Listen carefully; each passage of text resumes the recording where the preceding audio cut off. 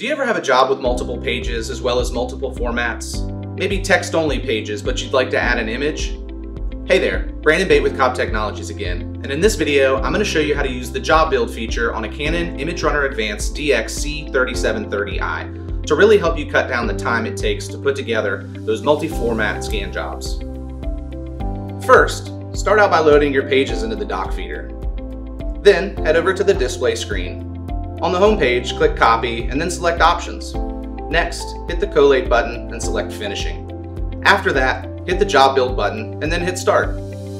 So when we hit Start, the copier is going to run the pages through the document feeder, and what we're doing here with Job Build is enabling it to take different sized documents.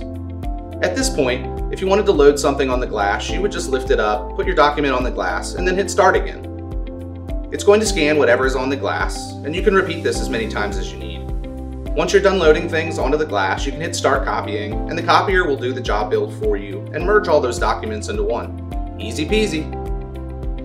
With Job Build, also known as Separate Scan, the process of scanning various sized documents into one job has been refined to one single step.